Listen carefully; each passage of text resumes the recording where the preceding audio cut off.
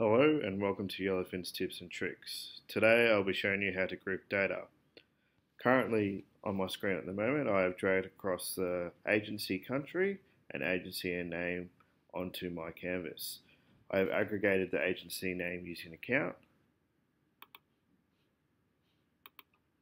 Say I wanted to put my agencies into regions. I can do this by creating grouped data. To do this, click on the drop down arrow near the agency country column and click on Group Data. So Yellowfin will place you into the Group Data Agency Country pop-up where you can give your group a name. So let's start off with Asia Pacific. The operator, in list or not in list.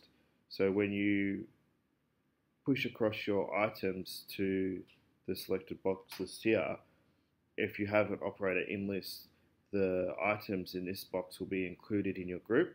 Otherwise, if you have an operator not in list, all the values that you've selected in this box here will not be included in that group. Let's use in list now. So I'll push across Australia, Japan, and New Zealand. We'll save this. To add another group, click on the link here. This one we'll call North America. And we'll put through Canada and USA if you wish. Click on save. Add another group. This one we'll call UK and Europe. I'll grab all my list items here and push them across to this box. So we click on save. We can now use the link up above here called sort to sort our list if we want. So if we want descending, order it like so.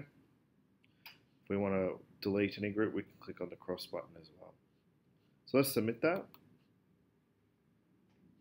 And as you can see now, our agency country column has now been put into groups, which are the groups that we've created in descending order. Also, our count on agency name is now reflected based on the new groups we have created.